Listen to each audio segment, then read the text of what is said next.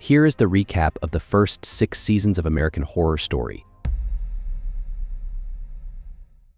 Over the past few years, the Harmon family has had a lot of bad things happen, including Vivian's miscarriage and Ben's infidelity. So the heroes decide to move to another town and start over. The realtor shows the family a beautiful house, about which the locals have made creepy legends. It turns out that the previous owners died within the walls of the mansion, but it is this news that bribes their daughter Violet. In addition, the price of the mansion is significantly lower than other houses in the area, so the heroes decide to settle here. However, they do not suspect that the building is haunted. While Vivian is busy settling in, an uninvited guest, Constance, and her daughter come to her house. The girl scares the heroine with words about her imminent death. The strangeness of the locals does not end there, and soon Vivian meets an elderly woman, Moira. The stranger appears to her as a maid, who, as it turned out, worked in this house under the previous owners. Vivian decides to hire her, thus surprising Ben, because he sees her not as an old woman, but as a sexy housekeeper. Meanwhile, the head of the family arranges one of the rooms into a working office, where he receives his clients. So he gets a young guy named Tate. He has an obsessive mania to kill people, with which he tries to fight, but without success. Ben helps him to restore his mental health, but noticing that he has become friends with his daughter, he decides to stop psychotherapy sessions. A couple of days after the movie, Ben tries to get closer to his wife, but Vivian has not yet forgiven him for cheating, so they quarrel. In the end, the heroes do indulge in passion, and soon a man in a latex suit enters the bedroom. The heroine thinks that her husband thus wants to make a variety in their intimate life, so without a backward thought, gives in to the impulse. A short time later, Vivian learns that she is pregnant. The next day, Ben gets a call from his lover, Hayden, asking him to come to Boston to help her with the abortion. Realizing that he can't tell his wife the truth, Ben lies to Vivian about the difficult patient and leaves. At this time, the house is infiltrated by several people who want to repeat the bloody murder that took place within the walls of the mansion decades ago. Tate, along with the ghosts of the house, helps Vivian and Violet escape and kills the criminals. After what happened, Vivian wants to sell the house, but in order to dispel the creepy legends about the mansion and attract buyers, the heroine decides to delve into the history of the house and go on a tour. It turns out that the first owners were Dr. Charles and his wife, Nora. At some point, they stopped having enough money. Then the woman took the situation into her own hands and found an illegal way to earn money. She would find pregnant girls who wanted to get rid of their babies. Charles gave them what they wanted, and all was well until one of the patients blabbed to her boyfriend. After learning of the baby's death, the man decided to steal Charles and Nora's baby. But despite the expectations of the inconsolable parents, he never demanded a ransom. The kidnapper dismembered the baby, and his remains were brought to the parents by police officers for identification. Meanwhile, Tate takes Violet to the basement and tells her about the monster that lives in the place. It turns out that the first owner of the house, Charles, could not accept the death of the child and collected him in pieces, sewing him animal body parts. But the wife did not appreciate his work because the child fed on blood. As a result, Nora shot her husband in the head and then committed suicide. While Vivian was on a tour, Hayden came to Ben's house. It turns out that the girl did not have an abortion and from now on is ready to do anything to keep Ben with her. Hoping to talk in a more private place, the heroes arrange a meeting. But at the appointed time, Ben does not come. So furious, Hayden once again breaks into his house. She wants to tell Vivian about everything. But then Larry, who was one of the former owners of the mansion, comes to her aid. He kills Hayden and buries her body in the ground, where Moira's corpse already lies. Larry tells the hero that he took care of his lover. And to hide the evidence, Ben has to put a gazebo at the burial site. To sell a house that everyone in the neighborhood thinks is cursed, the family hires interior designers. Soon, Chad and Patrick come to visit them. In fact, they are also ghosts who were killed in the past by a mysterious man in latex. But Vivian and Ben don't know this yet. Soon, the couple is sent to the hospital for an ultrasound. It turns out that the child of the heroes is much larger than it should be at her gestational age. In addition, on the monitor of the device, the midwife sees something terrible and faints. On Halloween, Tate asks Violet out on a date, and the couple goes to the beach, where they are found by several bloody teenagers who blame Tate for their deaths. The girl doesn't pay much attention to their appearance because it's Halloween, and at this time, everyone dresses up as monsters. However, at some point she begins to think about their words and decides to check the story told by the guys from the beach. It turns out that many years ago, Tate shot over 10 high school students, after which the police killed him. That's how she finds out that her boyfriend is a ghost. Constance, who turns out to be Tate's mother, invites a psychic for Violet. She explains to the girl that Tate does not know about his death. Because of unfinished business in this world, he cannot pass to the afterlife, so he needs her support. Violet tries to process what she heard, but soon she begins to be tormented by other ghosts of the house. Unable to fight anymore, the heroine takes a vial of pills and falls asleep. However, she is found by Tate and brought to her senses. Meanwhile, Vivienne sees Hayden in the house and tells her about the pregnancy. When Hayden learns the truth, she decides to kill her lover's wife. But Ben shows up. He still does not realize that the house is haunted and thinks that Larry lied to him about Hayden's death. The situation forces him to confess to his wife that his lover was pregnant by him. In addition, it turns out that even after Vivienne found out about his infidelity, Ben and Hayden's affair did not end. A potential buyer, Joe, finally shows up and is interested in purchasing the spooky house. In addition, he likes Moira, who, as a maid, comes with the mansion. He, like the other men, sees her not as an old lady, but as an attractive young woman in a provocative uniform. It soon becomes clear that he does not intend to live in the house, but wants to tear it down for construction, which Constance learns about. The woman cannot allow this, because then all the ghosts of the house will be destroyed, and she will no longer see her son Tate. So Constance persuades Moira to help her. Despite the fact that many years ago, it was she who killed her with a shot in the head for jealousy of her husband, the ghost girl agrees to help her and kills the potential buyer. The truth about the man in black latex is finally revealed.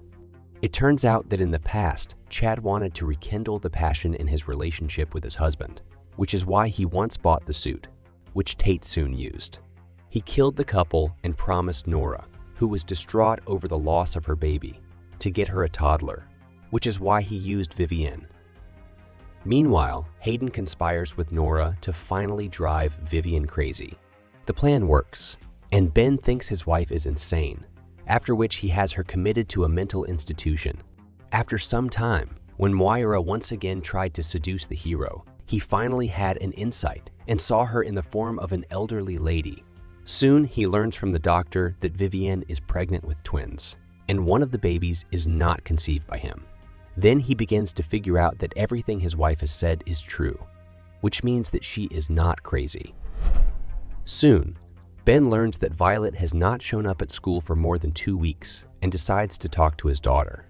He thinks that the recent events have affected her psyche, so she has fallen into a depressive state and does not go anywhere. However, in fact, everything is more complicated. It turns out that Violet died that day when Tate tried to save her from an overdose. The news of her death was not easy for the girl, because now she is forever tied to this house. Soon, Ben learns that the man in latex is Tate and takes his wife away from the asylum. The couple return home for Violet to relocate together, but Vivienne goes into labor in the car, so she has to go into the mansion. There is no time to call an ambulance, so all the ghosts, including Dr. Charles and the nurses, deliver the heroine's baby. However, one of the babies dies and the second child is carried off by Constance. After giving birth to the babies, Vivienne loses a lot of blood and eventually dies. Violet realizes that the former owner of the house wants to take the baby away from her mother, so she tries to exorcise his spirit with the help of a ritual from a medium. However, the plan does not work, and instead, the girl learns the truth about Tate, who raped her mother. The girl says goodbye to her boyfriend, as she will never be able to forgive him. Meanwhile, Ben is left alone with a toddler, to whom he is not even a father. He calls for the help of his late wife's sister and packs his things to leave home. But at some point, he realizes that he can't live without his family. He tries to commit suicide, but Vivian's ghost appears and dissuades him. It would seem that she managed to convince her husband to leave the place with the baby. However, soon Ben is killed by Hayden, and the baby is stolen by Constance. After a while, a realtor shows the house to another family who, like the Harmons, decide to buy the mansion for its personality and low price. Vivian and Ben see all of this, so they decide to give them a brief tour of the haunted world on their first night to get them out of the house forever. Several years pass. Constance returns home where her son, to whom she is essentially a grandmother, is waiting for her. The woman finds the nanny on the floor with her throat slit, and the child sitting next to her. This is the end of first season. The action unfolds in the insane asylum Briar Cliff, where a reporter, Lana, arrives. The girl asks the manager of the clinic, Sister Jude, to give her the opportunity to interview one of the patients. It turns out that for some time in the city was running a serial killer who killed women and skinned them. He was nicknamed Bloody Face and was sent to an asylum after his capture. Not wanting to publicize all the horrors that happened to people in the walls of the hospital, Jude refuses the annoying reporter, but she still finds a way to illegally enter the building. As a result of examining the cell, the girl is attacked, after which she comes to her senses and realizes that she has turned from a visitor into a patient. Meanwhile, a married couple who are concerned about their son's behavior come to the asylum for help. They are sure that something terrible is happening to him, and the only hope for salvation is faith and therapy. The clinic workers examine the young man and realize that the boy is possessed by a demon. When the exorcist tries to exorcise the dark powers, the demon moves into a nun named Mary, Jude's assistant. Meanwhile, a guy named Kit, whom everyone believes to be Bloody Face, meets Grace at the clinic. The girl believes in his innocence and assures him that she herself was in the clinic by mistake. Now Kit has two options. Either he will be recognized as mentally unhealthy and will spend the rest of his days in the asylum, or the psychiatrist will recognize him as sane, and then the court will sentence him to death in the electric chair. To determine Kit's fate, psychiatrist Oliver arrives at the clinic, who is also attracted to Lana's story. The man agrees to visit her girlfriend and send her a message, but the girl was not at home, which means that no one will help Lana. Grace and Kit want to escape and Lana is ready to help, but only on the condition that Bloody Face does not leave the hospital. She thwarts one rescue attempt because Grace wanted to leave with Kit, but the second time the reporter began to doubt the guy's guilt. In the end, the trio waited until all the patients and staff start watching the movie in the common room and tried to escape. The nymphomaniac girl agreed to distract the guard, but soon she is caught by a local Dr. Arden. He is disgusted by the very fact of her existence, so without remorse the man puts her monstrous experiments. At this time the trio manages to go outside, but near the clinic they are attacked by humanoid monsters, forcing the protagonists back into the building. A new patient appears at the clinic who introduces herself as Anne Frank. She believes herself to be the very martyr who managed to survive in German captivity. At the doctor's rounds, the girl recognizes Dr. Arden as a Nazi who performed horrible experiments on everyone who fell into his hands. Jude is interested in the girl's story because she has long disliked Arden and his methods of work. The woman decides to seek help from a private detective, hoping that he will be able to find out the truth. After a while, Anna is picked up by her husband, who dispels Jude's suspicions and takes the mentally unstable wife home. Before cancelling her request to the detective, the woman goes to Arden's lab to check her hunches and find some clues. Except she had no idea that her assistant Mary had already removed all the evidence of Arden's guilt in the form of a mutilated nymphomaniac. Jude calls the detective to cancel her request, but ends up finding out that Anna was right. Arden was indeed a Nazi doctor who performed monstrous experiments on humans under the pretext of medical breakthroughs. Jude wants to share his suspicions with Monsignor, the director of the clinic, but he doesn't know yet that Arden is conducting experiments on living people with his consent. As a result, Jude is fired from the asylum. Meanwhile, Oliver helps Lana to escape and brings her to his house. After a while, the girl begins to realize that something is wrong with him, and soon her fears come true. It turns out that Oliver is actually the bloody face. The killer locks her in the basement along with the corpse of her girlfriend. Soon he receives a call from Kit, whom he tricked into making a tape recording of the confessions to those horrific murders. Kit demands that Oliver explain everything to the police.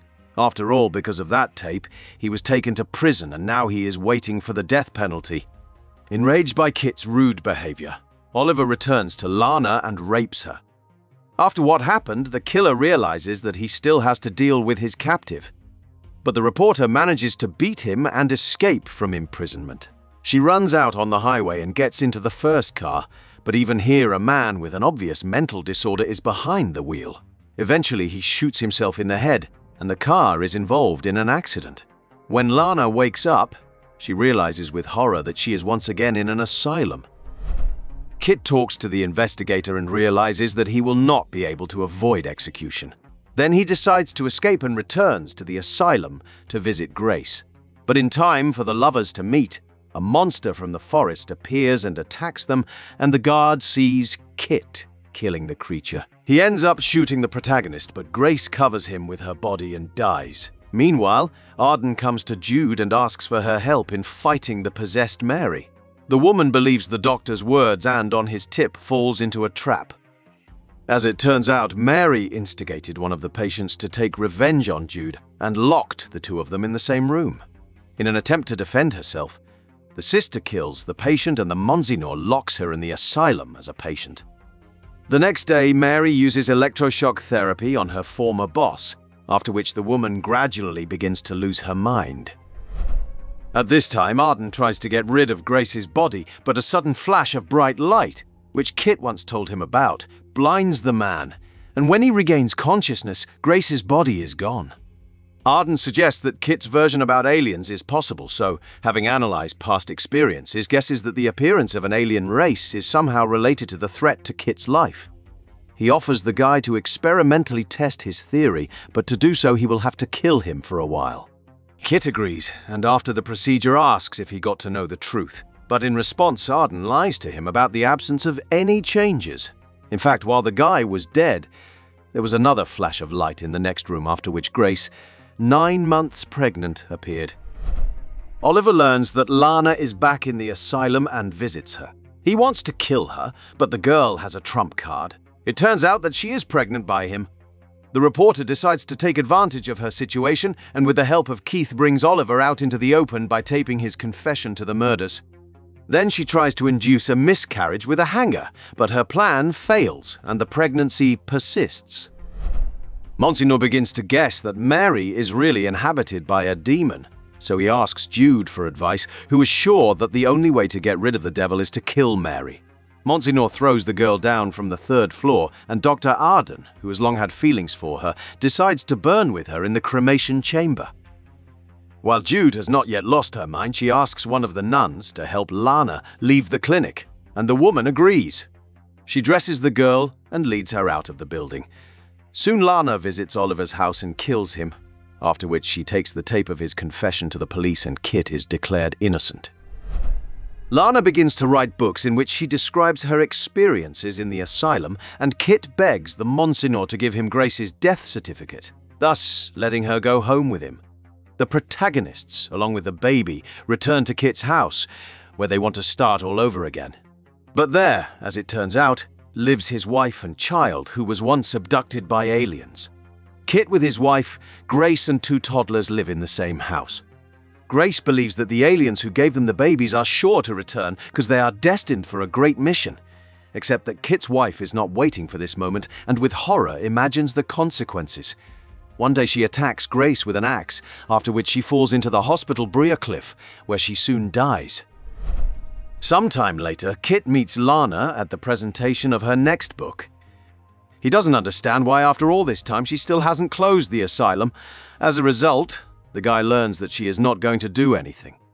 However, after a while, the woman does return to the treatment center with an exposing report and tries to find Jude, but instead finds records of a certain woman who was given into Kit's care. The woman meets up with a buddy and learns that after that conversation at the cafe, Kit took Jude into his home. He realized that in order to move on, he needed to accept his past and forgive this woman. He eventually brought her into his home and introduced her to his children as a nanny, and 6 months later she died. Sometime later, Kit got married again, but soon he got cancer and inexplicably disappeared right in his clinic room. 40 years pass.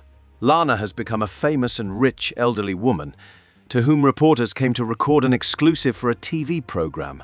During the interview, the protagonist talks about the Oliver child, whom she abandoned while still in the maternity hospital. For a long time, she worried that she gave the baby to strangers, but she could not raise a son from a brutal killer.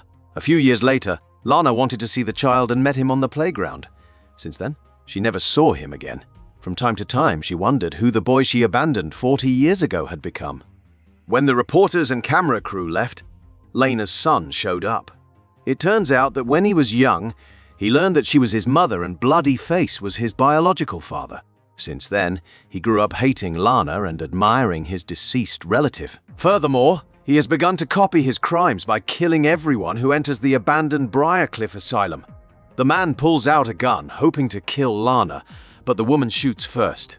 This is the end of the second season. In the 19th century lived Madame Lalaurie, who was known for her cruelty and torture of black slaves. She had a torture room in her attic, where she scalped them and turned one of her servants, who slept with her daughter, into a kind of minotaur.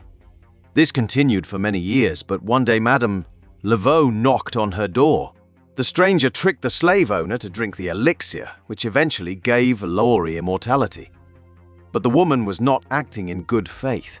It turns out that Lalaurie turned her beloved into an animal and abused him every day, so the offended woman decided to take revenge on her in a rather unusual way. As a result, together with the townspeople, Madame Laveau buried Lalaurie alive, thus condemning the immortal human to eternal suffering. In the present day, young Zoe decides to take advantage of her parents' absence and calls her boyfriend to her house. The lovers decide to get close, but right during carnal pleasures her boyfriend dies. So Zoe learns that she is a witch and will kill anyone who sleeps with her. So her worried mother sends her to a special academy for special girls under the patronage of Cordelia. Within the walls of the academy, Zoe meets 3 students: movie star Madison, Nan, and voodooist Queenie. Soon, together with the movie diva Zoe goes to a party where she meets Kyle. At the same time, his buddies drugged and raped Madison, and after the appearance of Kyle, they ran away. But boys can't get far, because Madison turns their bus upside down with the help of magic and the white eye. The instigator of the violence survives, but Zoe decides to use her gift and kills him right in the hospital. In gratitude for revenge, Madison offers Zoe to resurrect Kyle, and together the girls go to the morgue. They put the guy back together piece by piece, and after he awakens, they try to take him away with them. At this time, the witch Misty, who has a skill for raising the dead, shows up. She offers to look after Kyle for a while, and the girls agree. Meanwhile, Fiona, the mother of the head of the academy, Cordelia, is trying in vain to find a way to rejuvenate herself and regain her energy. She is a high witch who returns to the academy after many years of absence to help her daughter teach her students the basics of magic. Fiona takes her students on a tour of Madame Lalaurie's house, after which she learns from Nan that she can hear her voice. The High Witch secretly digs up the coffin and learns of her immortality, which she herself desires. Meanwhile, Cordelia dreams of having a child, but cannot get pregnant. Then the girl turns to Madame Lavie for help, but she refuses to do her a favor. It turns out that the clans of Fiona and Laveau have been feuding for many years, and after threats from Cordelia's mother, the witch refuses to help her. Misty manages to heal Kyle's deep scars, and Zoe decides to take him to his grieving mother. However, after she leaves, the unexpected happens. The boy who was brought back to life by the witches not only doesn't talk, but also behaves aggressively. After his mother's harassment, Kyle kills the woman and escapes, and soon Zoe finds him. The girl decides to bring him to the academy to always keep an eye on him. She has trembling feelings for him, as he is the only one she can have intimacy with since he is essentially dead. Soon Madison begins to feel attracted to the guy as well, and the witches decide to share him for two. After a while, however, Fiona accidentally kills Madison and asks the butler to get rid of the body. A council of witches arrives at the academy to investigate Madison's disappearance. However, the Supreme Witch manages to outwit everyone and avoid punishment. After a while, Cordelia is attacked by an unknown man in a robe and pours acid on the girl. As a result, the witch loses her sight, and Fiona sees this as an opportunity to get rid of the council and its leader Myrtle. As a result, she accuses her and burns her at the stake. However, the burnt corpse is found by Misty. She resurrects the witch and brings her to her house, where they are attacked by a witch hunter. So Misty has to ask Cordelia for shelter. Meanwhile, Zoe decides to find out where Madison has gone and uses a Ouija board. But in the end, she gets in touch with the spirit of a murderer nicknamed Axeman, who was killed years ago by another coven.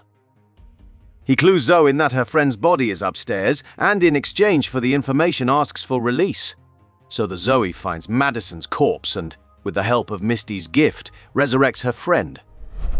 Cordelia loses her sight, but gains the gift of clairvoyance in return. Touching Madison, she learns that it was Fiona who killed her.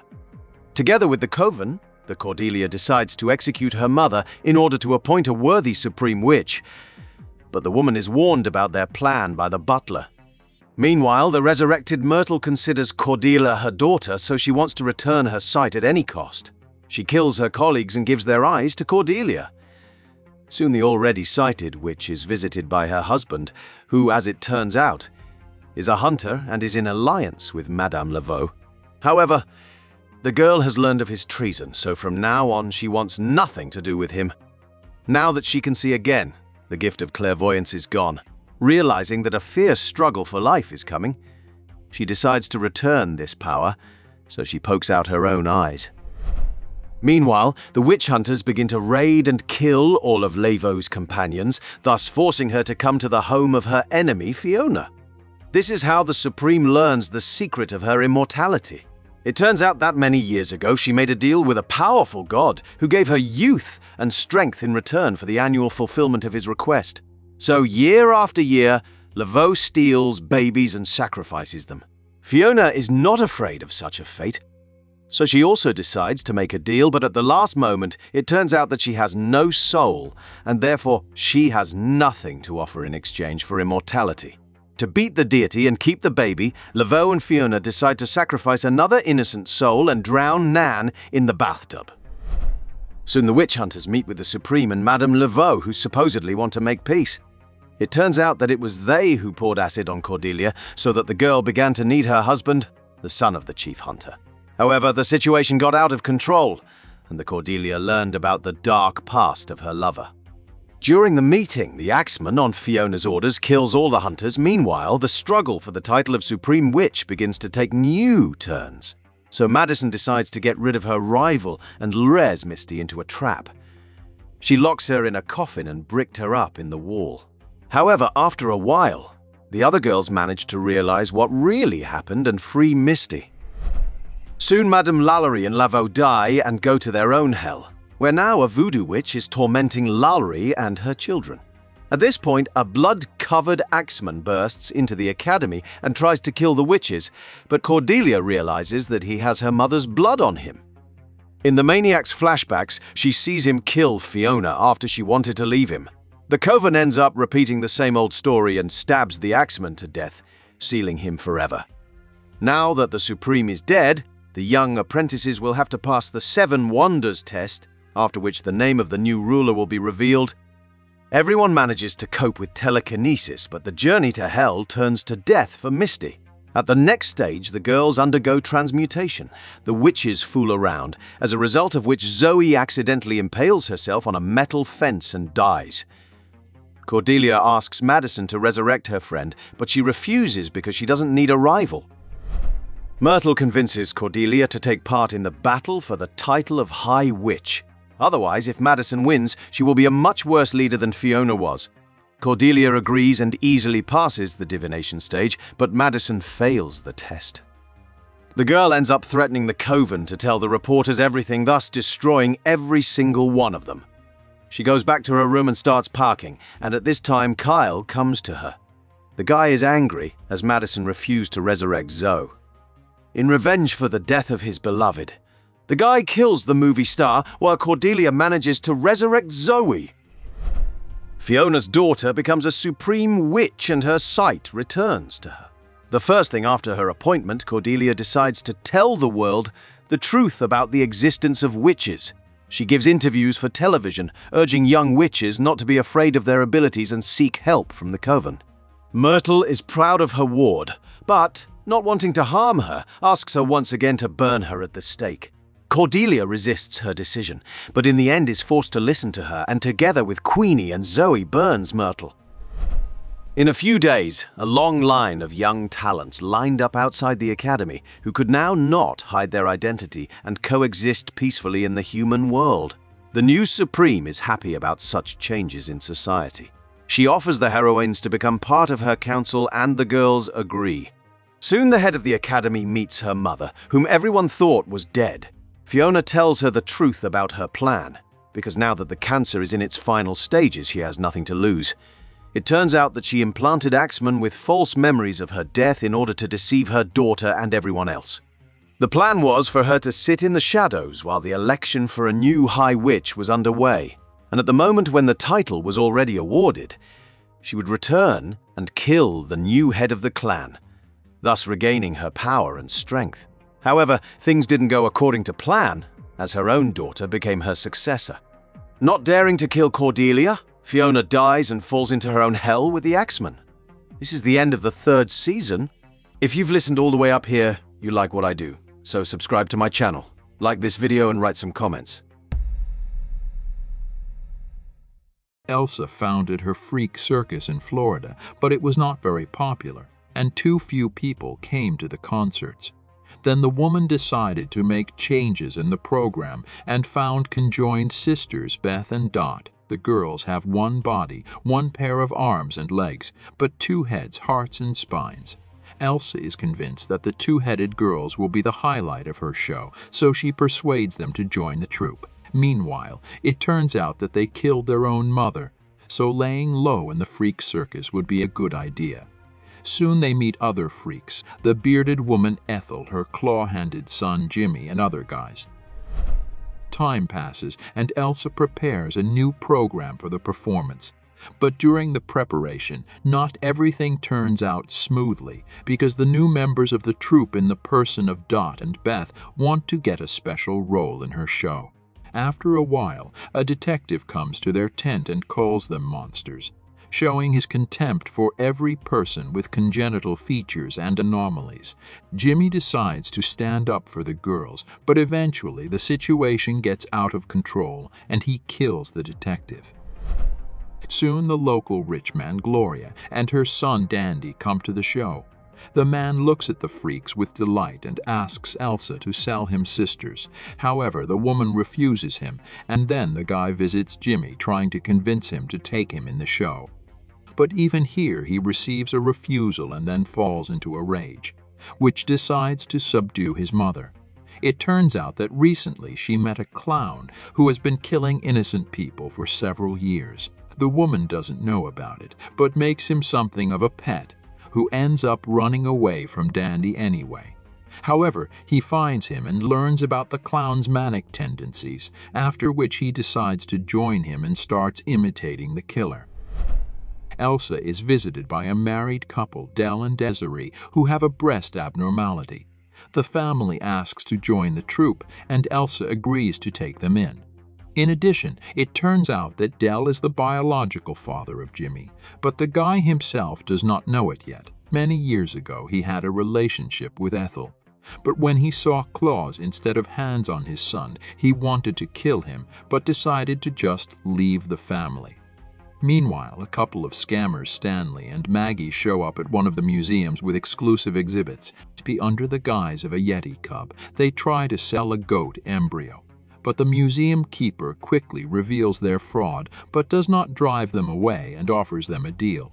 If they can find something really valuable, she won't ask too many questions and will pay them for their work. Then Stanley sends Maggie to Elsa's freak show to take new exhibits from there, killing circus performers. The plan works and the girl is taken into their troupe.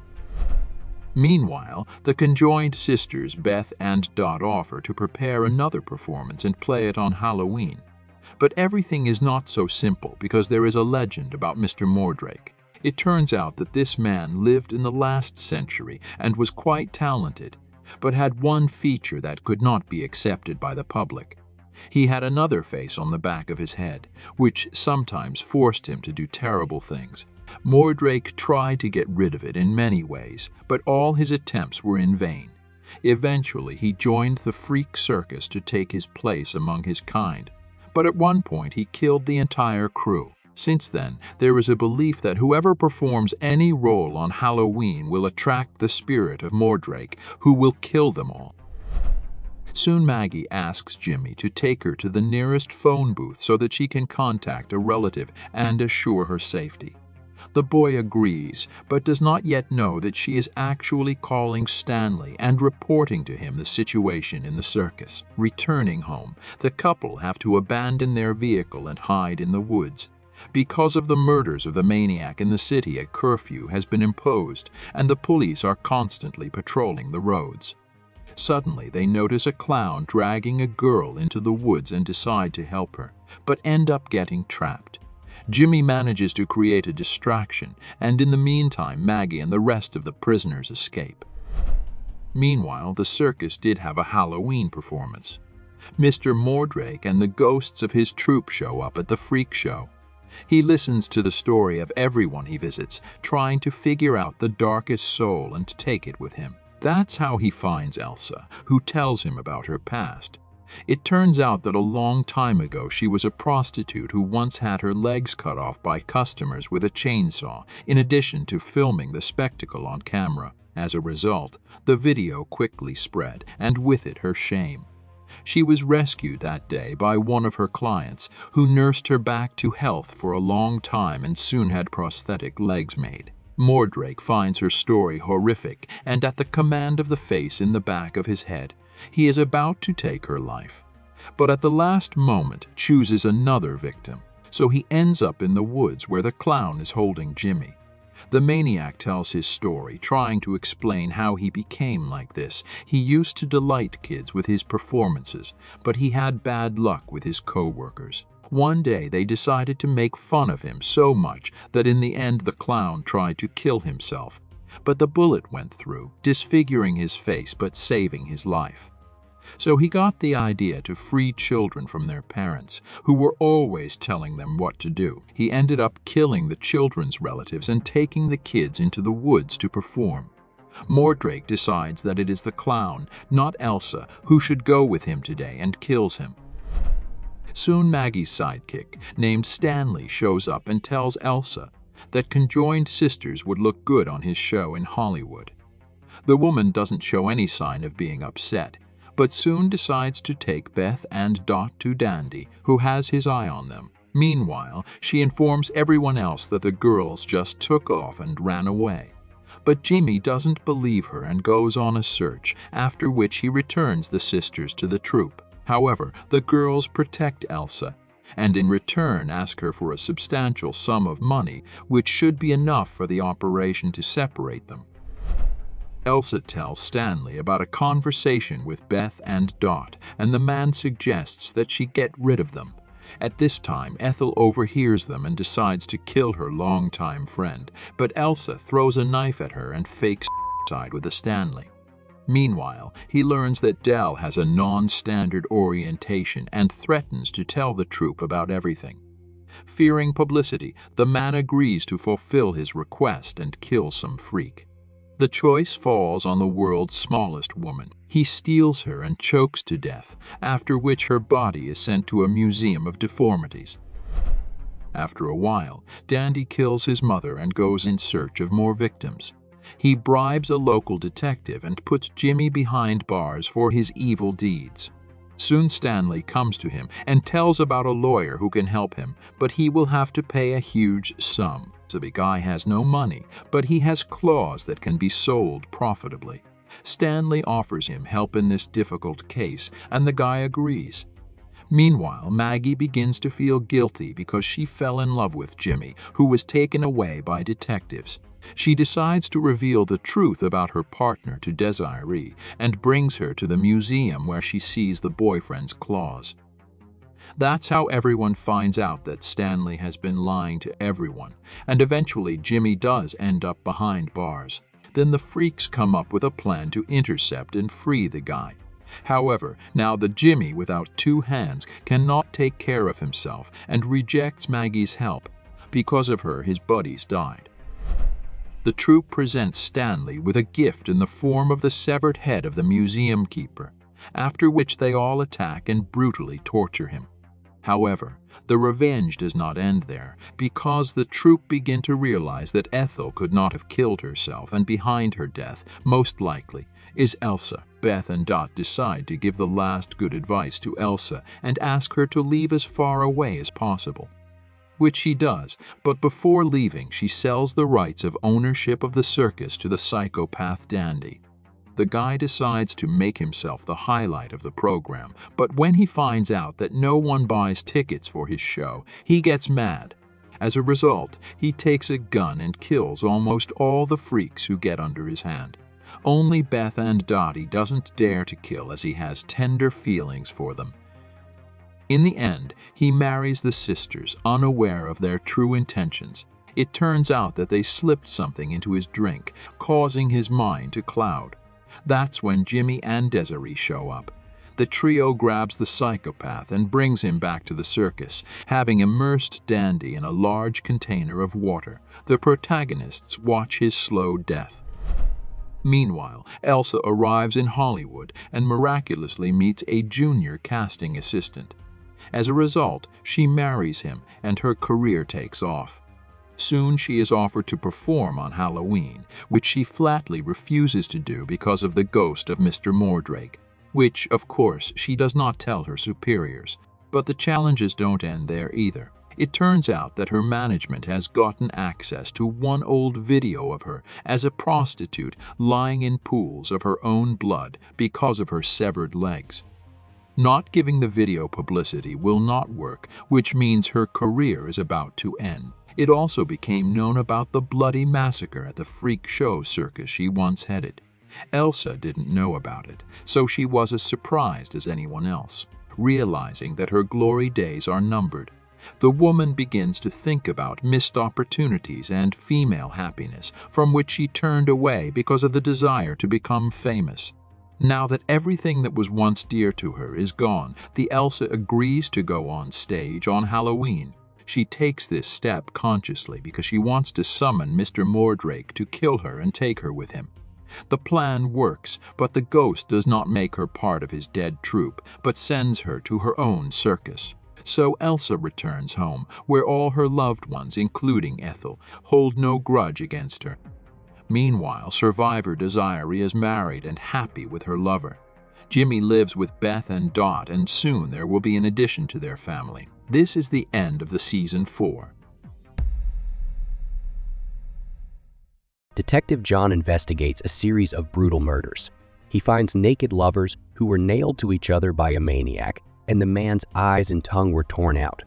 While the protagonist is trying to find at least some evidence, he receives a phone call from an unknown person who says that it was he who killed them and is now in the gloomy Hotel Cortez. The man immediately goes to the specified address, but in the room finds no one, and after a while he gets a vision of his son Holden, who disappeared a few years ago. Sometime later, John receives a message from his wife with an address where she asks him to come and help her. Except that in the specified house, he does not find Alex, but sees only 2 disemboweled corpses. Realizing that he and his family are in danger, John decides to leave home for a while and settles in Cortez. Meanwhile, the Countess and her boyfriend Donovan find a couple in love and drag them to their room for a little fun. However, during foreplay, the protagonists kill their guests and drink their blood. Soon a new hotel owner named Will shows up, and the Countess takes his son to a secret room where young children live, including the kidnapped Holden, the detective's son. There, their blood is drained out of them. Meanwhile, John meets a local regular named Sally in the hotel lobby. Years ago, she was a drug addict who came to this hotel with Donovan. Then the guy died of an overdose, and his distraught mother, Iris, threw her out the window. Since then, she's been a ghost, forced to spend eternity inside the hotel walls. John, of course, does not know the whole truth about Sally and sees her only as an acquaintance to whom he simply tells about his life over a glass of alcohol. The next day, Will holds a fashion show at the hotel, where model Tristan participates in one of the fashion shows. The Countess immediately spots him and soon decides to infect him with an ancient virus that runs in her blood as well. Now he is a vampire and her new boyfriend. Donovan does not like it because he is in love with his creator, but his mother, Iris, who works at the front desk as administrator, is delighted with the news. John's daughter, Scarlett, also comes to the fashion show, and together with the new owner's son, she wanders around the hotel and finds glass coffins, in one of which her brother is sleeping. Not believing her eyes, the girl decides not to tell her parents yet, and the next day once again returns to Cortez. This time she manages to talk to Holden, but his behavior seems strange to her.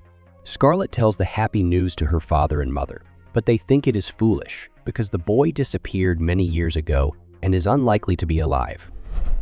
After a series of strange visions, John tries to find out about this place from Iris, who tells him the history of Cortez from the day it was founded.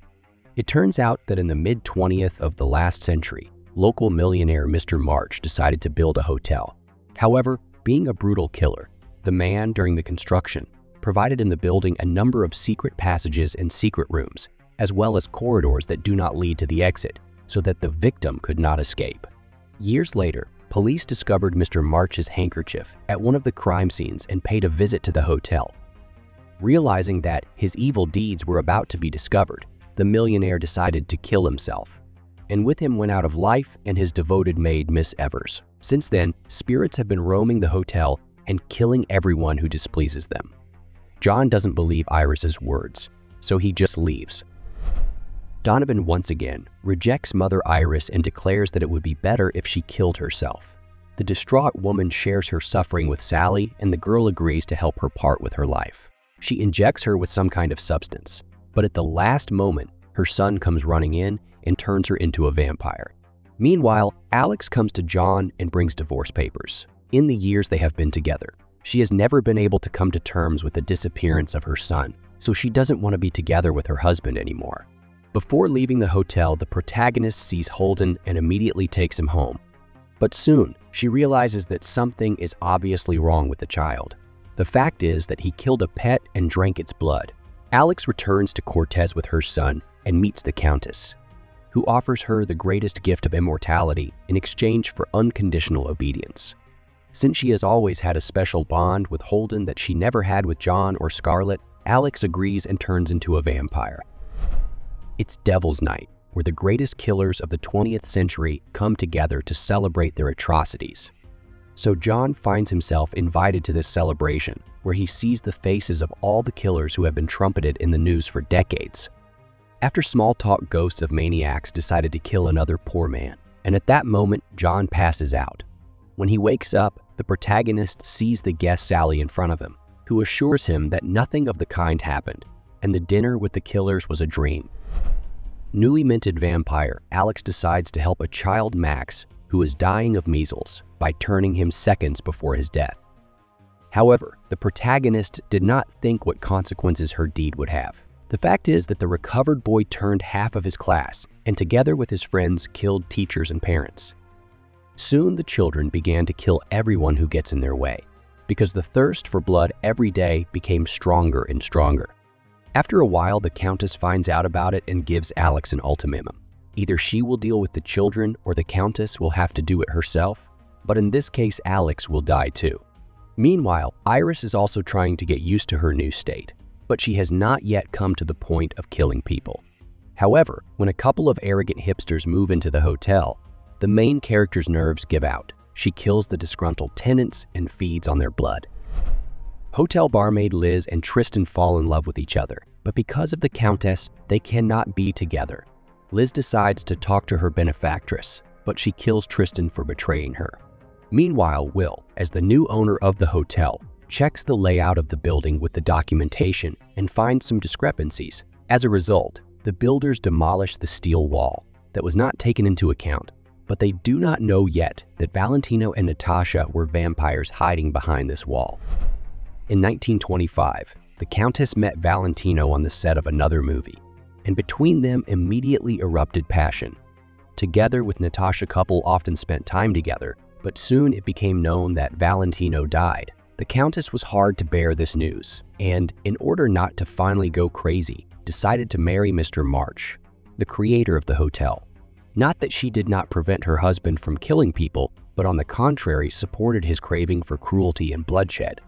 After a while, the protagonist learned that Valentino purposely faked his death because he and Natasha acquired something priceless: immortality. So from now on, he could not appear on the screens because sooner or later people would notice that he does not age. Then the couple offered the Countess to leave with them, but at the appointed time, they never came. For a long time, the protagonist thought that she was abandoned and only now learned that her husband, Mr. March, simply walled them up in the hotel, condemning them to eternal torment. At this time, John, who from now on is tormented by visions that have no rational explanation, continues to investigate a series of murders. Having analyzed each case, the protagonist guesses that someone kills people, choosing victims according to the principle of the 10 Commandments. To find out more, he specially lays down in a psychiatric hospital to find the alleged killer, but instead, he finds a girl, Ren. She informs the detective that the real killer has been living in Cortez all this time, and then she jumps in front of a car and dies on purpose.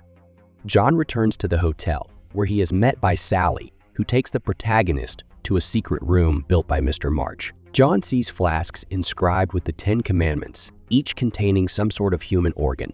It turns out that John himself was the serial killer, and he doesn't remember it only because he suppresses his memories himself. Sally recounts the detective's first appearance at the hotel. The case was several years ago. Then he met the ghost of March, who, talking to him, realized that it was John who was worthy of becoming his follower and killing people.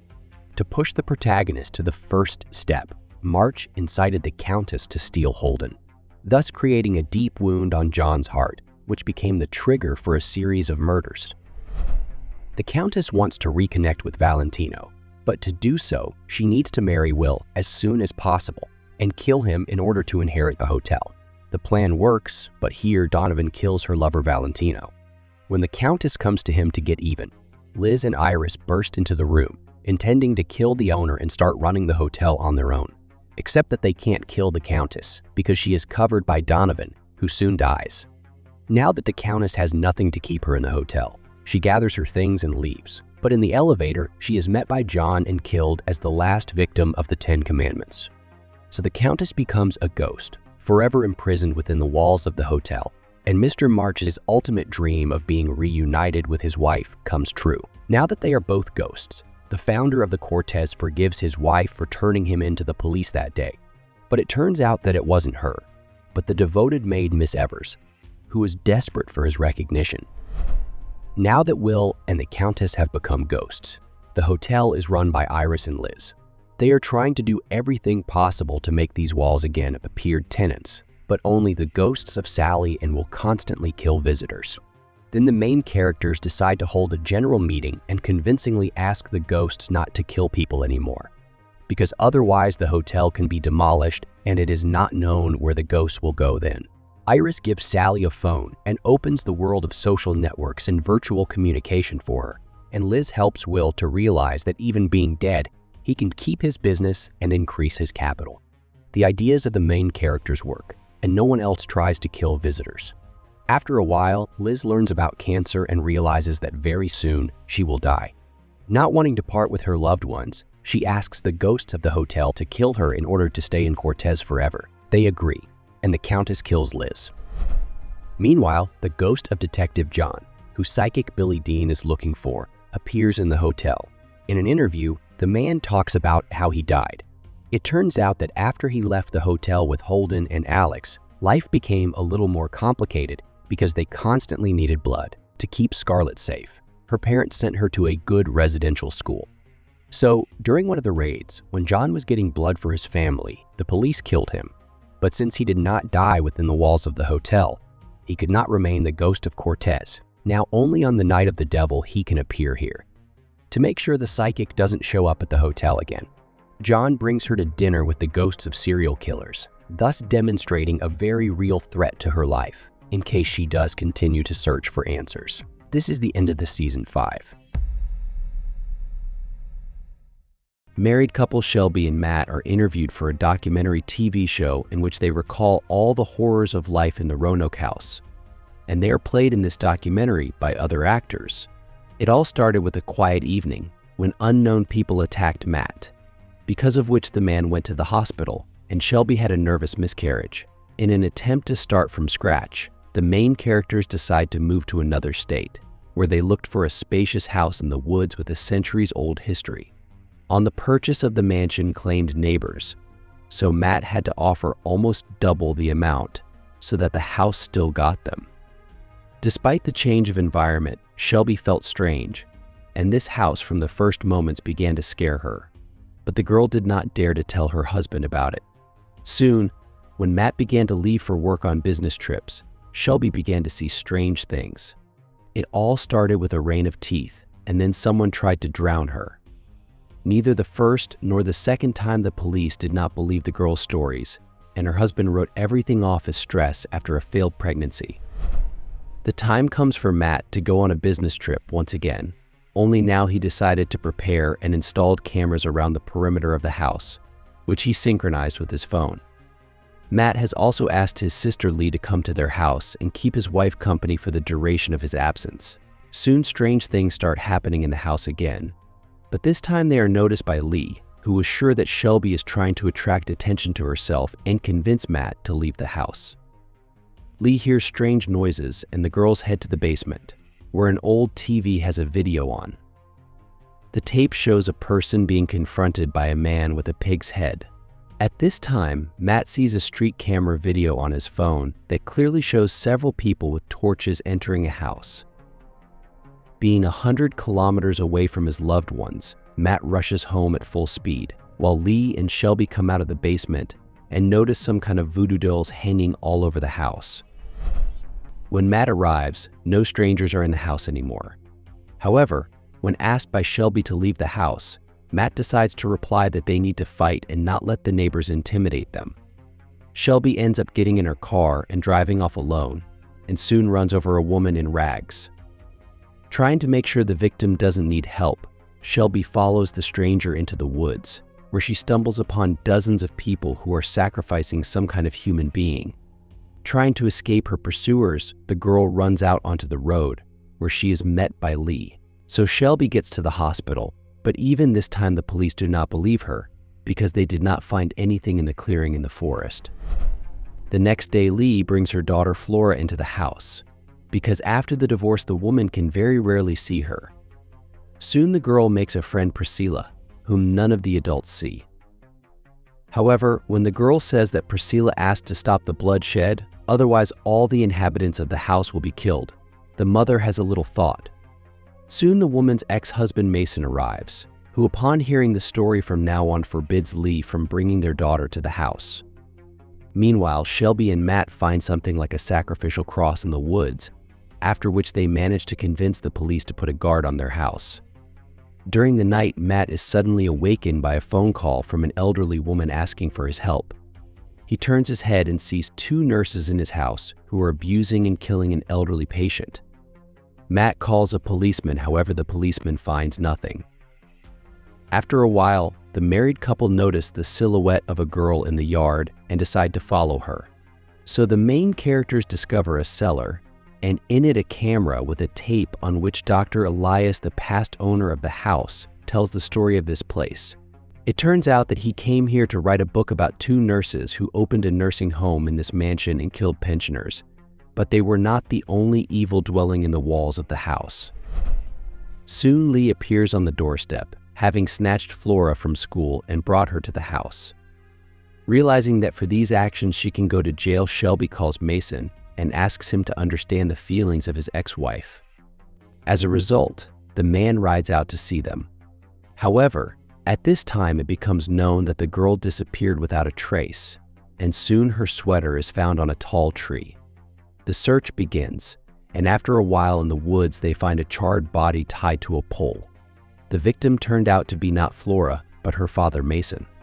The tragedy does not give the spouses rest, and they decide to look at the cameras, from which they learn that Lee went out at night and was absent for 4 hours.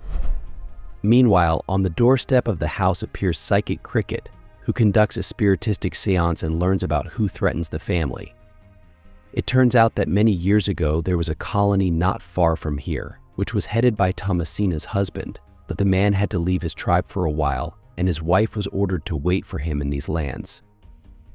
However, the supplies began to dwindle, so one day the colony decided to rebel against Thomasina and, putting an iron muzzle on her head, threw her into the forest to her certain death. However, there she met a forest witch and accepted a gift from her. Eventually, Thomasina returned to the colony and cruelly punished all those who were displeased with her rule. She then led her people to the place on which the couple's home now stood, and to make the land hers forever, she killed the entire colony, after which she sacrificed herself as well. Since then, the Roanoke colony has roamed these lands and killed all who trespass on them. Fortunately, Flora finds herself not with Thomasina, who is nicknamed the Butcher, but with the spirit of a little girl named Priscilla. Cricket agrees to help find the girl for $25,000 and Lee gives the go-ahead, and soon she is picked up by the police on suspicion of murdering her ex-husband. The next day, Shelby is attacked by a man with a pig's head, from which she is saved by Dr. Elias with a video from the cellar. From him, the protagonists learn about a pattern of deaths that only occurs when a blood moon appears in the sky. The doctor learns about Priscilla and helps the main characters find Flora, but during the negotiations, the Butcher's men kill him and Flora escapes with the other spirits. Once close to home, the couple notices Psychic Cricket, who informs them that he knows how to help them. He goes to his home to get everything he needs, but on the highway he spots Flora and follows her into the woods. Meanwhile, the spirit of the forest witch lures Matt into the cellar, and a special intimate connection takes place between them, during which the man learns all her backstory, emotions, and feelings, but when he hears Shelby screaming, he still returns home. It turns out that at this time the first settlers surrounded the house and in front of the main characters decided to kill Flora in order to pay tribute to the land, but Priscilla helps the girl to survive. However, the colony kills the Psychic Cricket instead of her, showing the survivors that they will be next. Thinking that all is lost, the main characters descend to the basement, where they see the spirit of the first owner of the house, Edward, who decides to help them and guides them through secret tunnels into the forest. However, in the forest they are found by a family of cannibals. It turns out that for many years they have an agreement with the Butcher, according to which they supply her with people for sacrifice, and she does not attack them. So the cannibals take the family to the spirit of Thomasina, but on the way Matt manages to escape, and the main characters try to hide in the woods, but the mother cannibal finds them and breaks Shelby's leg.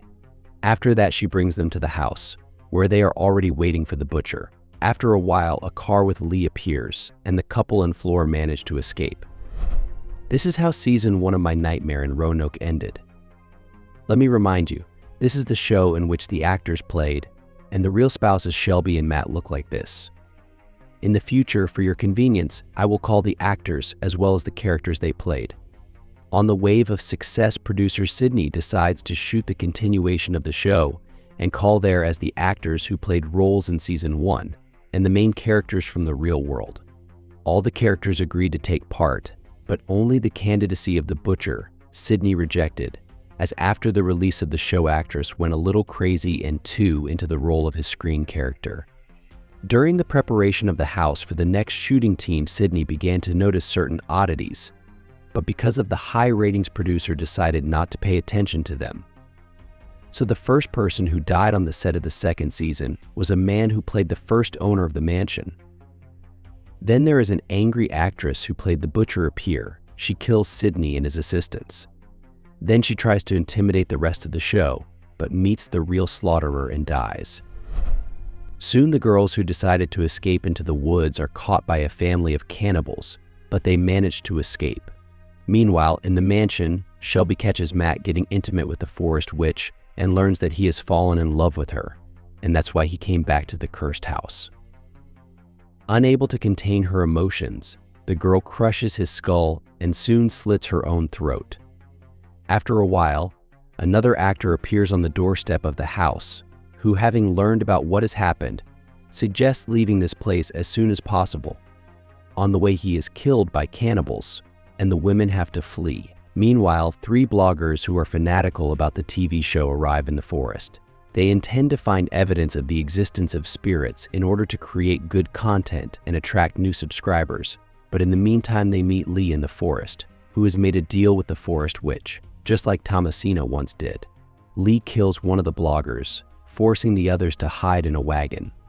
Here they see on the cameras that only actresses Shelby and Lee are left in the house, and the real Lee is coming to kill them. The teens warn the actresses of the danger, but they are met outside the house by the spirits of the early settlers, who sacrifice the bloggers. Meanwhile, Lee sneaks into the house, kills her actress, and drives the second victim into the cellar, seriously injuring her. In the morning, the police arrive at the house and find dozens of dead bodies and a live Lee, after which the actress Shelby comes out. The girl, wanting revenge, snatches a gun from a policeman, thereby provoking the other cops to shoot her. Some time passes, and the court hearing on Lee's case begins, because according to Flora's statements, it was her mother who killed her father in the woods. However, the court decided not to consider her daughter's testimony, and Lee was acquitted. Soon the ghost hunters decide to go to Roanoke's house to find exclusive footage, but at this time in the house appears Lee, who has learned about the disappearance of her daughter. She hopes that she will be able to find her here, and uninvited guests are advised to leave the house as soon as possible. Hunters for the paranormal decide not to listen, for which they soon pay with their lives. And Lee does find Flora. It turns out that the girl wants to become a ghost to protect Priscilla from the butcher, but Lee does not want her daughter to lose her future and die, so she decides to sacrifice herself and become a mother to Priscilla, hoping that one day Flora will be able to forgive her for killing her father. This is the end of the season 6. Don't forget to subscribe to the channel and click the like button. Thanks for watching. Goodbye.